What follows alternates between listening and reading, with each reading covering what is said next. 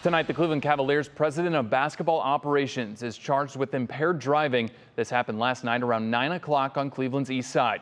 Nick Camino joins us now with the latest on the investigation. Hey, Nick.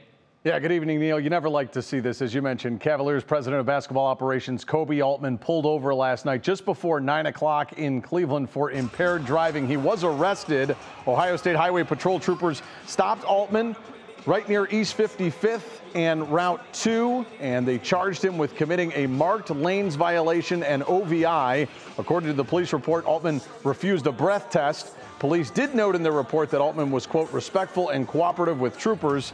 Today happens to be Altman's birthday. He just turned 41. Now, the Cavaliers released a brief statement today saying, quote, we are aware of an incident involving Koby Altman. We are currently gathering more information and have no further comment at this time. Basketball-wise, the Cavaliers do tip off the preseason on October 10th. Neil, back to you. Thanks, Nick. We'll see you in a little bit later in sports.